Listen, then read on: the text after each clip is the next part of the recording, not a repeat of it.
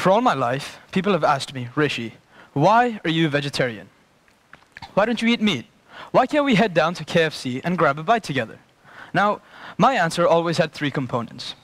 It's not good for the environment, the treatment of animals is far from ethical, and frankly speaking, I've never eaten meat, so I don't really miss it.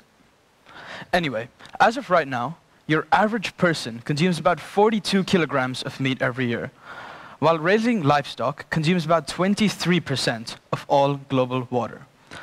The livestock live in confined areas with barely enough space to move around, minimal food and water, and are forced to consume massive amounts of steroids just to boost their muscle quantity.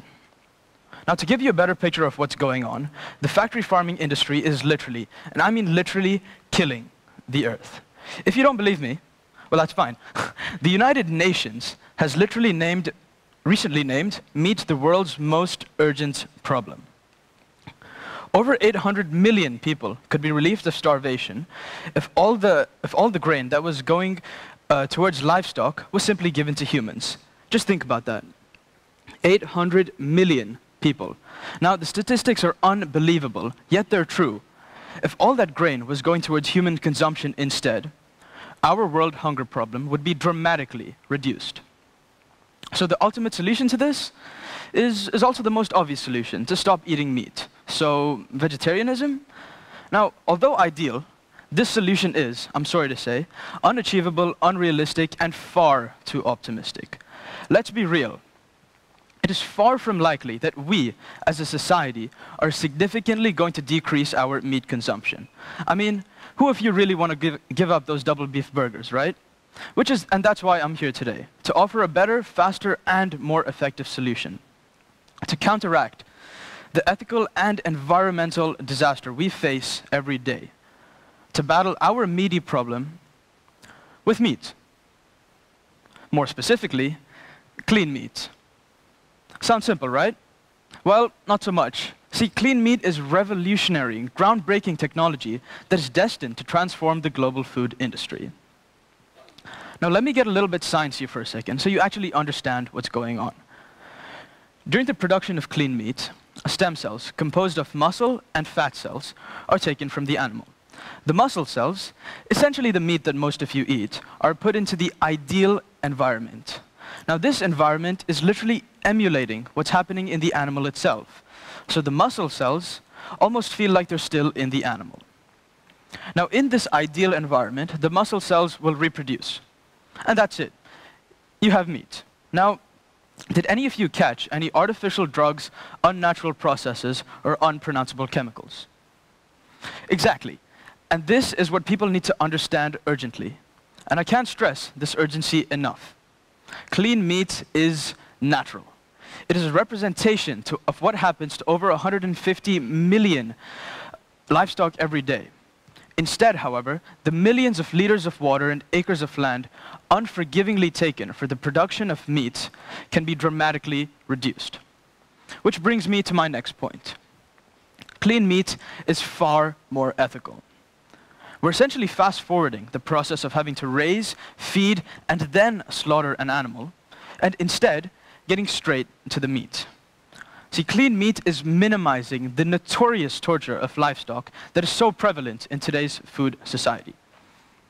See, clean meat is what I believe is one of the most sustainable and viable solutions to the ethical and environmental disaster we face every day. Now, it isn't a matter of why, or even how. It's a matter of when. When are we going to adopt what the technology offers us? When are we going to make a change in our own livelihoods to make the world we live in a better place? Now, as I talk to you, I feel like I've kind of edged you towards having maybe an even more open mind about clean meat. Yet, no matter how great a solution it may be, there are without a doubt certain drawbacks, certain limitations that clean meat brings with it. One of these is that clean meat demands an economic shift.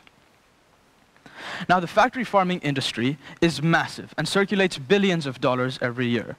Now, in the United States alone, about 2% of the population, a bit under 5 million people, is directly involved with factory farming. Now, meat powerhouses like Brazil and the United States are heavily reliant on the production of meat for the sustainability of millions of their citizens. So, of course, it's not fair to just take away their source of income, right? No matter, clean meat will indisputably create jobs in the market. More jobs only means an increase in the popularity and the recognition of clean meat as not only a solution, but a development towards a cleaner future. Now, there is one more factor that I would like to discuss. And in my opinion, this is the most important factor. Who, as of now, is willing to eat clean meat? Who, as of now, is willing to go to the supermarket, see a package labeled clean meat, and actually buy it? Now, the only way to answer this question is to actually ask people. So that's what I did. I split my data sample of about 40 people into two main groups, meat eaters and non-meat eaters. And I asked them one simple question. Would you be willing to eat clean meat? Now, to be completely honest, I wasn't really sure what to expect. However, the data is what matters, and the data is distinct. Simply put, the meat eaters are at a minimum willing to try clean meat, whereas the non-meat eaters aren't really inclined to do so. Now, you may be thinking, all these vegetarians are just a bunch of narrow-minded people. But really, they've already solved the problem. They've stopped eating meat. They're contributing to the solution that clean meat is trying to solve. So really, the target market for clean meat is meat eaters. Those that are trying to make a change in their own livelihoods. Those that are trying to develop into this environmentally and ethically sustainable option. Now, as I speak of sustainable options and alternatives to meat, ventures like Beyond Meat and the Impossible Burger may ring a bell. Similar to clean meat, Beyond Meat and the Impossible Burger are dedicated to solving the problems we face as a society.